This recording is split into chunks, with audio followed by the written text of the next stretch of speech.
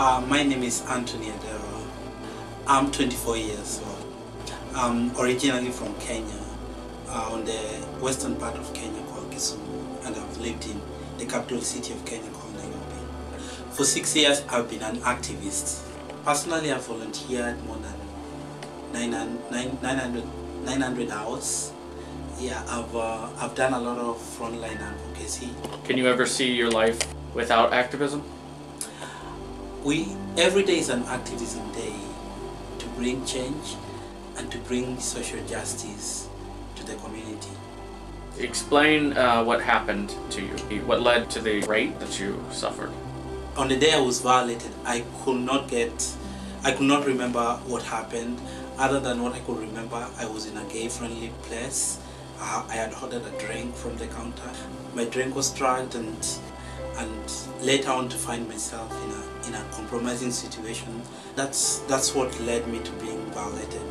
My drink was drugged, and I could not figure out what happened next. Yeah, I tested positive for HIV, and this thing reaffirmed my own position that I'm a gay person. I can't change whatever the situations come in, and it really opened an opportunity for me to look for supportive families and supportive individuals who are like-minded and who are thinking about putting the progress and putting the safe space within our own lives. But what is it like to be a gay man in your country? Just imagine living in a place whereby your same-sex activity is not, you don't have, opportunity to have adoption, and the homophobic culture, and everything surrounding heteronormativity. There's fear of incarceration, there's societal stigma. You literally don't have something that can protect you from people implying impunity and violence towards you. It makes it very complicated for you as an openly gay man to live there. Do you feel your immigrants are invisible in America? Do you feel that there's no visibility? There is invisibility of LGBTQIA, immigrants especially from Africa. Federally, my marriage is like a clandestine marriage, and it brings a lot of issue. So those are the things that we can also discuss. Now that the R-74 has been passed, it means that there is so much uncertainty in the future. Freedom here means to me having whatever you need, whatever you wanted, regardless with how you will express yourself. Yeah. Like, for example, if I need a gay club, I'll get a gay club and go and hang out.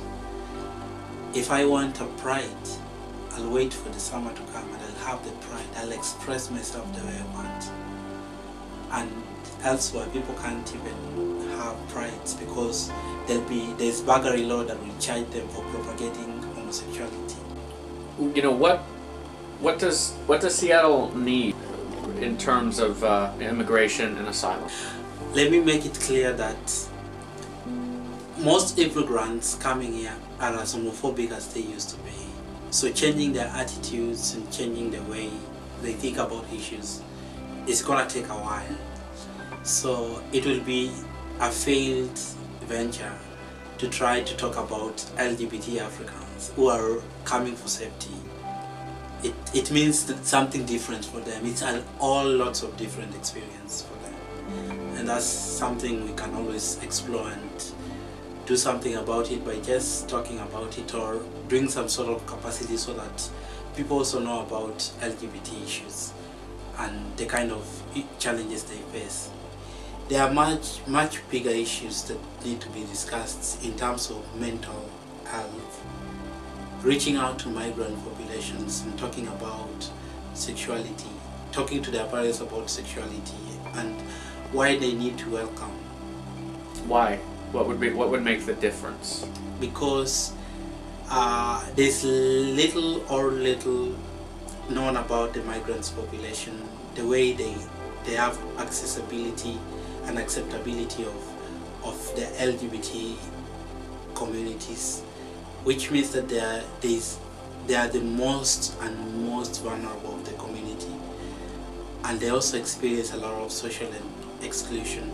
So if we as SOSea can, come in board and start talking about these issues, there'll always be a way of reaching the most unreached population of the LGBTQ. You have a chance to make a difference in the lives of many LGBTQIA immigrants in Washington State, in Seattle. What would you do with that chance? If I'm given a chance to make a difference in the lives of LGBT immigrants, I will definitely represent the voice, and I will represent the opportunities and the challenges that they face by having the program that is well informed and has a lot of capacity to reach out to them.